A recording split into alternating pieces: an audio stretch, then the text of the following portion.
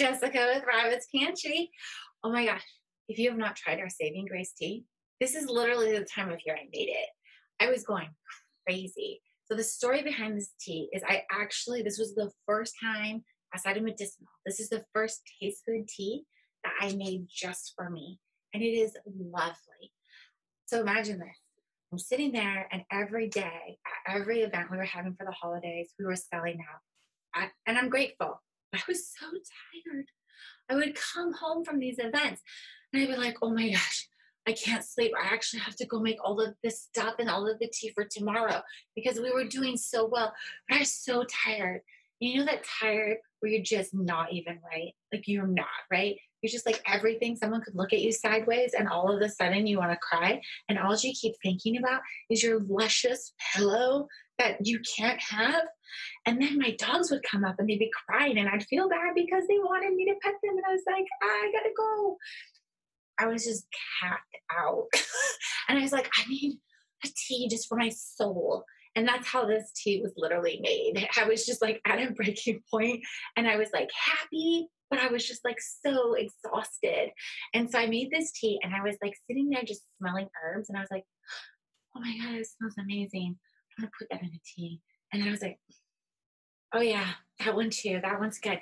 And so I ended up making Saving Grace. And it is green jasmine tea. It has mint and lavender in it. Now, this combination, you're going to be like, huh? But it is truly exactly how I needed it to taste, which is why I named it Saving Grace, because it gave me just enough caffeine where I could keep going, but nothing that was going to upset my stomach because I was already unnerved.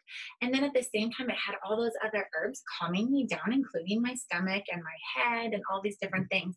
And so, Saving Grace, when you smell it, it is just beautiful. You get this fresh, because the mint is the first thing you get, right? Like you get that openness of the mint, and then you get that lovely, gorgeous jasmine followed right in there with that lavender that's calming, and you're just like, and that's what it literally smells like, just that breath in of fresh oxygen and exhale of everything washing away.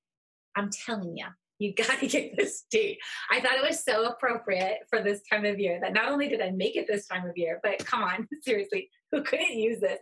Everyone running around and all the crazy and finishing up the end of the year. You just have a cup of Saving Grace and you will thank me. You don't need any cream or sugar in it.